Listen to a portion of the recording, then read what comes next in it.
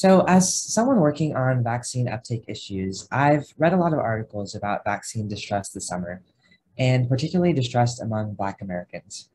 Today, Black Americans face the lowest vaccination rate of any racial ethnic group. And what's frequently cited to explain this gap is the historical abuse by the medical community, the argument that the medical mistreatment and neglect of the past has now come due in the form of vaccine hesitancy in Black populations today.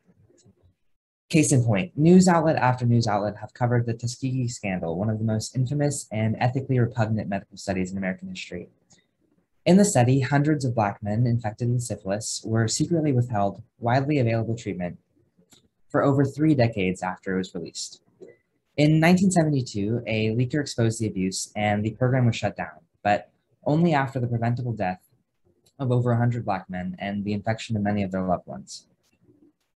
The fallout of Tuskegee and historical incidents like it severely damaged the connection between the medical community and the Black community, and it's become common sentiment to link this generational mistrust to the current gap in vaccination rates as a kind of simple cause effect.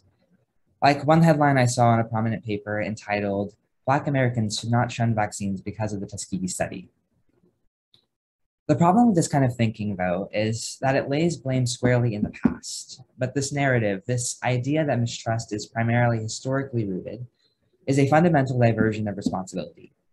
We ask, did Tuskegee create mistrust? Yes, absolutely. But if we ask, are current structures in medicine also contributing to hesitancy? The answer should also be yes, absolutely.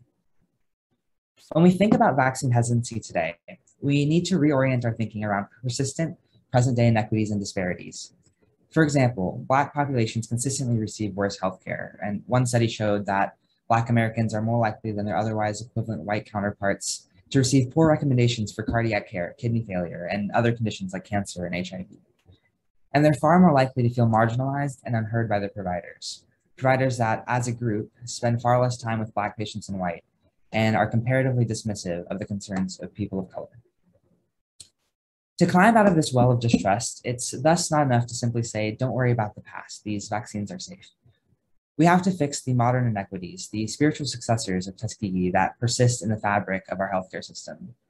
And to do so, we must involve the voices of Black Americans from the ground up, share power with communities at every stage, and deliver culturally competent care that addresses the historical and contemporary discrimination Black Americans face each day. And we need to be careful about our language, reframing distrust as a problem from both past and present structures. Thank you.